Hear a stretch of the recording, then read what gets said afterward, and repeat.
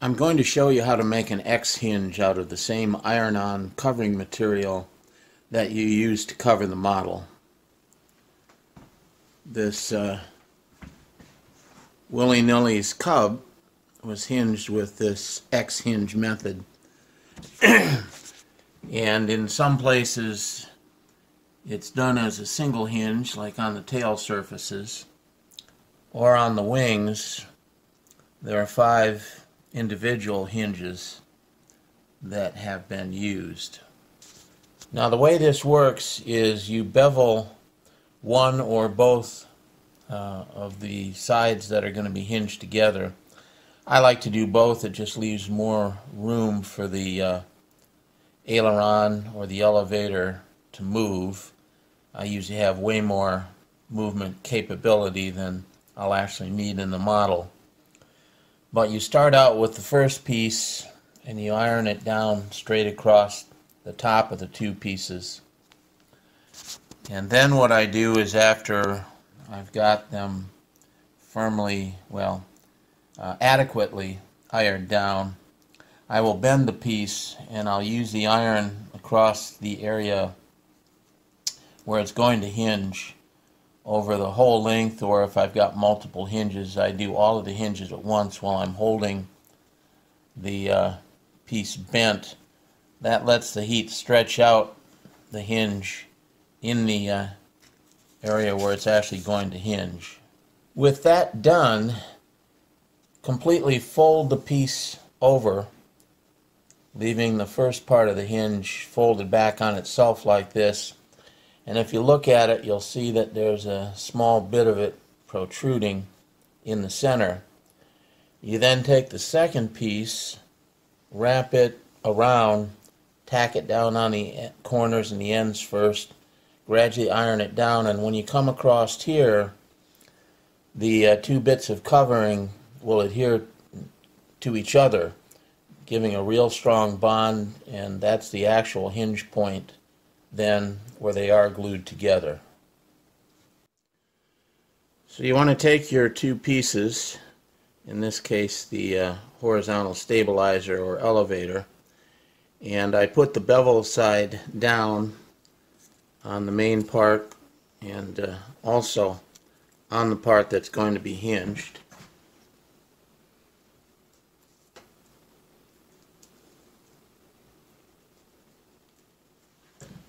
Then you take your first piece of hinge material, obviously glue side down,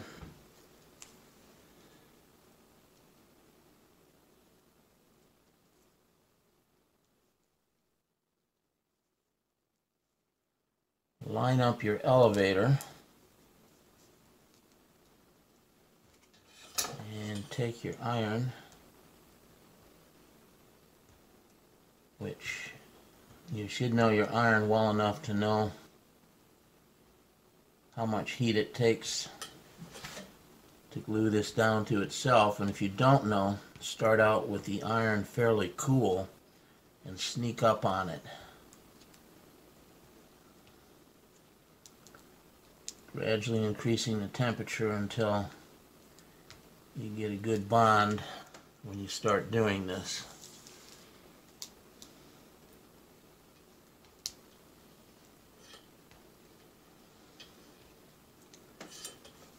So I don't have that fully ironed down yet, and I don't want it fully ironed down yet.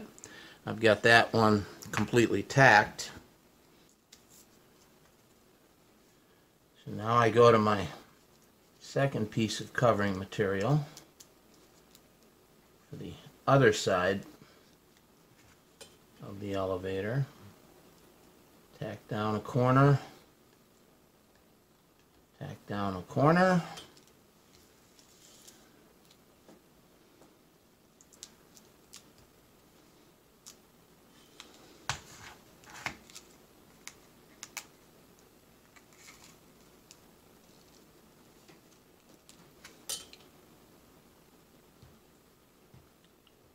down the corner.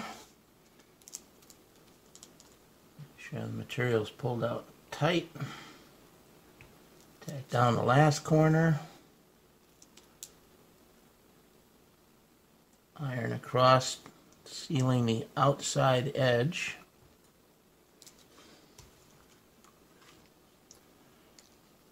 Do the same thing on the other edge here.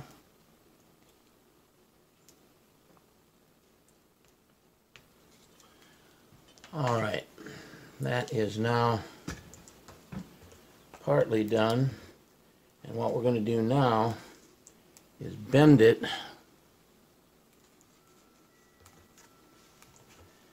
and apply heat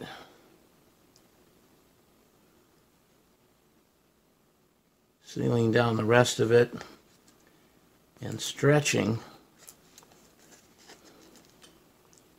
that material out.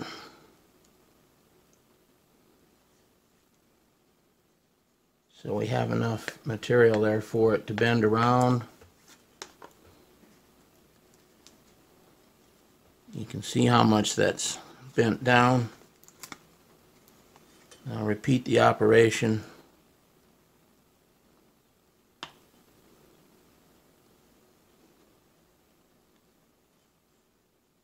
On the other side of the hinge here.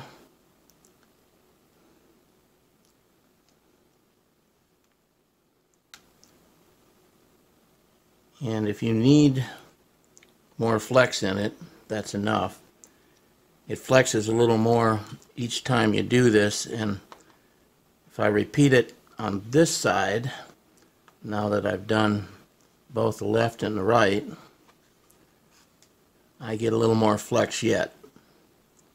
And that's basically what you're looking for, is a lot of movement in that surface. Now we're going to fold it over like this, and we're going to apply the other part of the hinge. We take the material, splitting it roughly in half, wrap it around, and sometimes it likes to actually cling, so if you use your fingers to roll it in place like this, you've got it ready.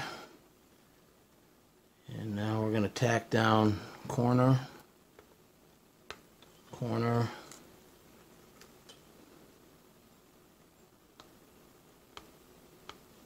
corner, and the final corner. And just like the top, keeping it folded, we're going to run down, seal that outside edge.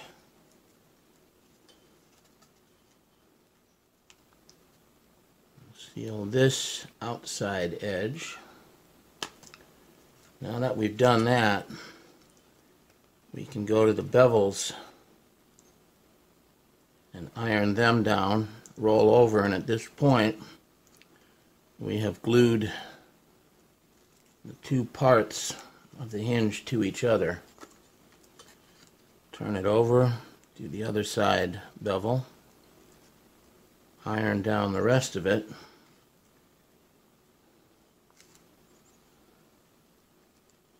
and we have to do the other half of it yet, but we now have a complete, strong, very flexible hinge. And if need be, when you finish it all, you can go back, heat along this seam again on both sides if you need it a little more play in it.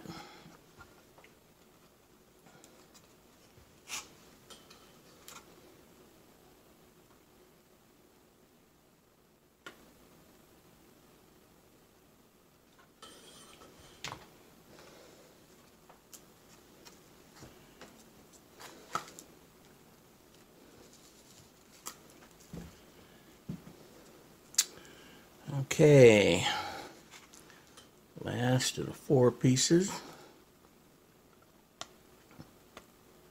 Tack the corners.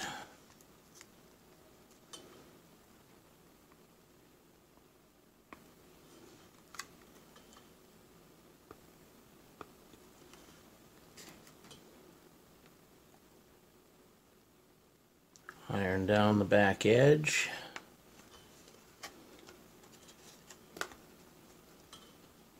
On both sides.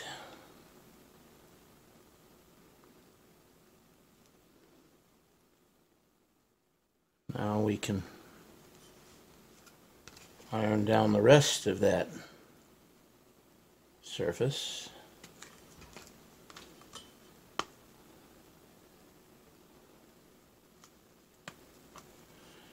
And then go to the beveled portions. Iron them down, roll across, gluing together the two pieces.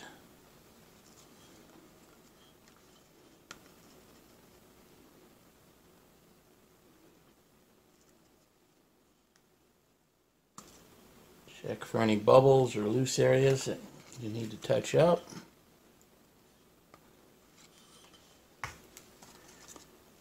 And we now have a completed hinge, and you can see it wants to go that way a little more, so I am once again going to put pressure on with my thumb and heat just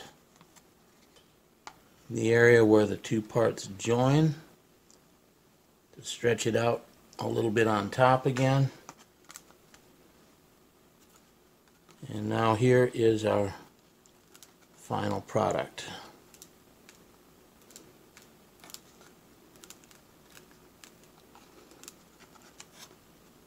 I have got hours and hours of flight time on hinges like this. Haven't had one fail. They're quick, they're strong, they're durable, they're flexible. And if you do them full length like this, you also have a sealed hinge. So that's how you make an X hinge.